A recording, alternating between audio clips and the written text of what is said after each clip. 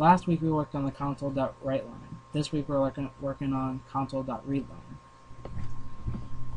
To begin with, we instantiate an object, not an object, a variable named 1. This variable is named 1. We can name it whatever you want, it doesn't matter.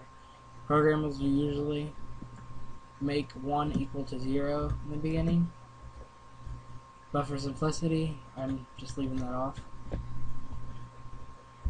Then we go into the Console.WriteLine. We write this to the screen because this is the question we're going to ask whoever's using our program. What is 2 plus 2? And then this kind of works backwards. Okay, Console.ReadLine is converted to an integer. Why did I convert it to an integer?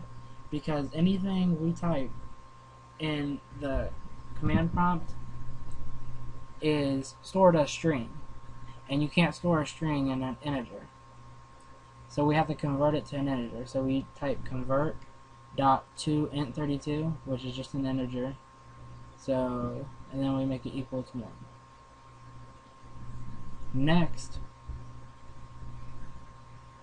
or we assign it to 1. Next, we're going to check the answer. If 1 is equal to 4, then they're correct. If you have an if statement, make sure to put whatever you want inside of curly brackets. And then you type the else in case they get it wrong. Then you write Console.WriteLine incorrect. So this is a very straightforward application. It's simple. So let's run it. We'll press Control F5.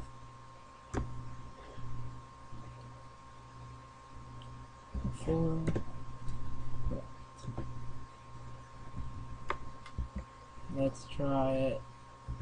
Getting it wrong, make sure it works right. Yeah, that's correct. Okay. So that is that.